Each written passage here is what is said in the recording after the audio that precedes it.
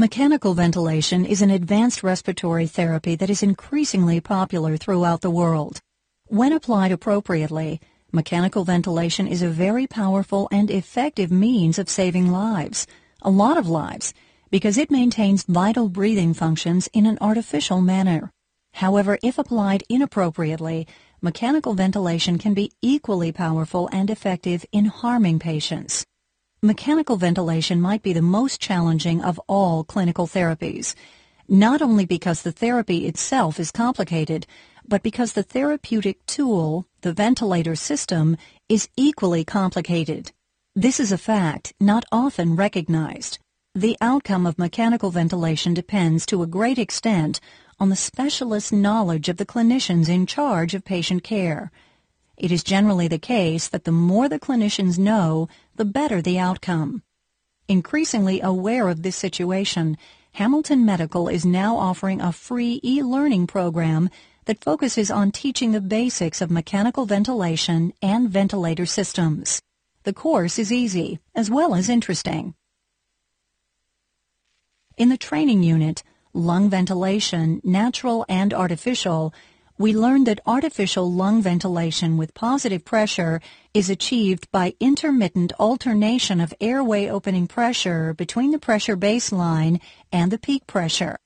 After studying this training unit, you should be able to explain how varying airway opening pressure, or PAO, is generated, the concept underlying a ventilator system, the conditions required for a ventilator system to work as it should.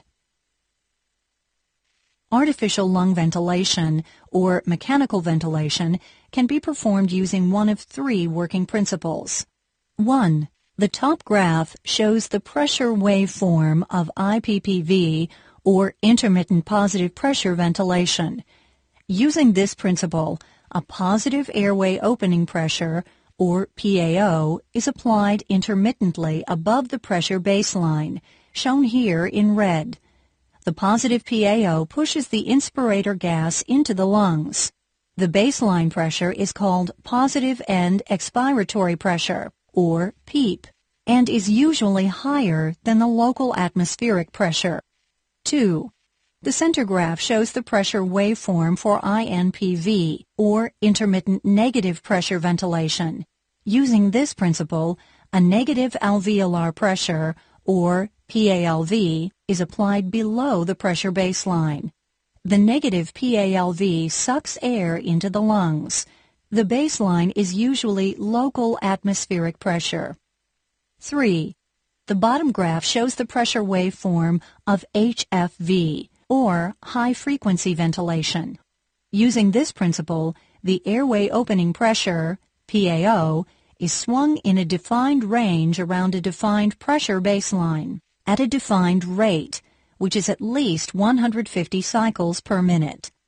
Of the three principles, IPPV is the foundation of most modern ventilators, regardless of brand and model.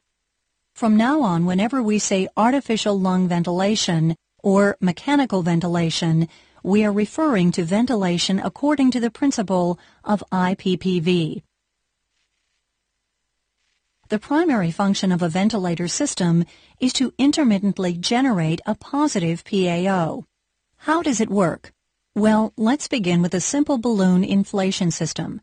As shown here, the system has four parts: full gas cylinder with valve, connecting tube in blue, balloon, hand A to control the flow of passing gas. When the cylinder valve opens, the huge pressure gradient forces the gas to move into the balloon. However, by pinching the tube between finger and thumb, it's easy to control whether or how fast the balloon is inflated.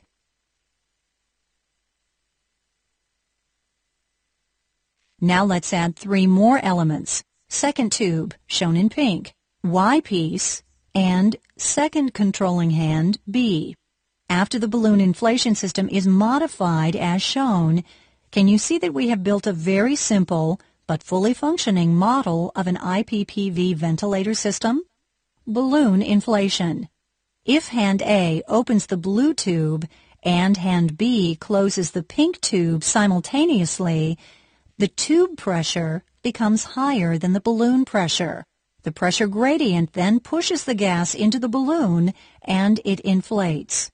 Balloon deflation. If hand A closes the blue tube and hand B opens the pink tube simultaneously, the tube pressure becomes lower than the balloon pressure due to the elastic recoil force of the balloon wall. The pressure gradient then pushes gas out of the balloon and it deflates. With the two hands, the balloon inflation and deflation process may be fairly well controlled with respect to timing, magnitude, and speed. In a real ventilator system, hand A is replaced with an inspiratory valve, and hand B with an expiratory valve. On this slide, the circuit pressure is equivalent to airway opening pressure, or PAO, and the balloon pressure to alveolar pressure, or PALV. Balloon inflation. When the inspiratory valve opens and the expiratory valve closes, the circuit pressure becomes higher than the balloon pressure, and gas is pushed into the balloon. As a result, the balloon grows. Balloon deflation. When the inspiratory valve closes and the expiratory valve opens to the environment, the circuit pressure drops below the balloon pressure, and gas is pushed out of the balloon. As a result, the balloon shrinks. Valve control in a real ventilator system is more complicated than this, but the basic principle remains valid. The balloon model is highly comparable to a real ventilator system. 1. The cylinder in the model corresponds to the high-pressure gas supply provided for the ventilator system. Actually, a ventilator system needs the supply of two gases, high-pressure oxygen and high-pressure air. 2. Hand A in the model corresponds to the inspiratory valve. 3. Hand B in the model corresponds to the expiratory valve. 4. The blue and pink tubes between the Y-piece and the two hands correspond to a breathing circuit. 5. The blue tube piece between the Y-piece and the balloon corresponds to the airway. 6. The balloon corresponds to the lungs of a ventilated patient.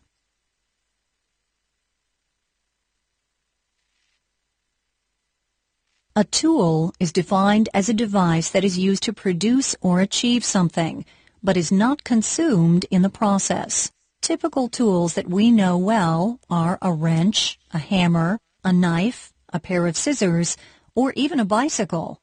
Is a ventilator a tool for mechanical ventilation therapy? No. The therapeutic tool for mechanical ventilation is a ventilator system, which usually has 6 parts. 1. Supply of high-pressure air and high-pressure oxygen. 2. Supply of AC power. 3. Ventilator. 4. Breathing circuit with all necessary accessories. 5. Artificial airway and interface. 6. The lungs of a ventilated patient, or a rubber balloon to act as a simulator. The ventilator, therefore, is just one of the parts required for ventilation. It can be compared to a wheel of a bicycle. If not properly integrated into a system, a ventilator alone can do nothing about mechanical ventilation. This might appear surprising or confusing, but it is so. It is critical for all who are involved with the business of mechanical ventilation to understand the concept of ventilator system. As we already know, gas movement is driven by the presence of a pressure gradient. Inside a working ventilator system, there are invisible pressure waterfalls along the gas passageway, which begin at the air and oxygen supply outlets and end at the exit port of the expiratory valve. The Galileo ventilator system serves here as an example. 1. The gas supply pressure is between 2,000 and 6,000 centimeter of water. 2. The tank pressure is between 280 and 340 centimeter of water. 3. The circuit pressure, equivalent to airway opening pressure, is between 5 and 40 centimeter of water. 4. The lung pressure, equivalent to alveolar pressure, is also between 5 and 40 centimeter of water. 5. The ambient pressure is 0 centimeter of water. For a ventilator system to carry out its intended function, it is essential for it to have and to maintain its designed pressure ranges. It is a critical but rarely mentioned fact that the function of a ventilator system is conditional upon many factors. In other words, the system can work as specified only when all of the required conditions are satisfied. Required conditions are: 1. All of the required parts are present and properly functioning. 2. The entire system is set up correctly and securely. 3. The supply of air and oxygen is continuous and stable within specified pressure range. 4. The supply of AC power is continuous and stable within the specified range of voltage.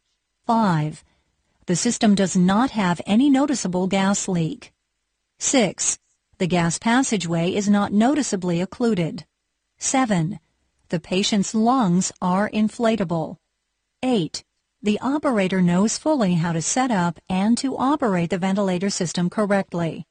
In ventilator design and development, engineers assume that all of these required conditions are satisfied. In the real world, however, this assumption may not always be correct. This discrepancy could be the most important and most common root cause of the troubles and problems we sometimes experience during mechanical ventilation. To sum up then, in the last training unit, Lung Ventilation, Natural and Artificial, we learned that artificial lung ventilation is achieved by varying airway opening pressure, or PAO. In this unit, we have modified a balloon inflation system into a simple but fully functioning model of a ventilator system. This model has helped us to understand how a varying PAO can be generated to intermittently inflate and deflate a balloon. Furthermore, a critical concept of a ventilator system has been introduced. We now know that the tool for mechanical ventilation therapy is the ventilator system, and that the ventilator is just one of the parts required within the system. Finally, we have discussed the conditions required for a ventilator system to work as designed. If one of the conditions is not fully satisfied, the system will not work properly or will not work at all. Hamilton Medical is now offering a free e-learning program that focuses on teaching the basics of mechanical ventilation and ventilator systems. The course is easy, as well as interesting.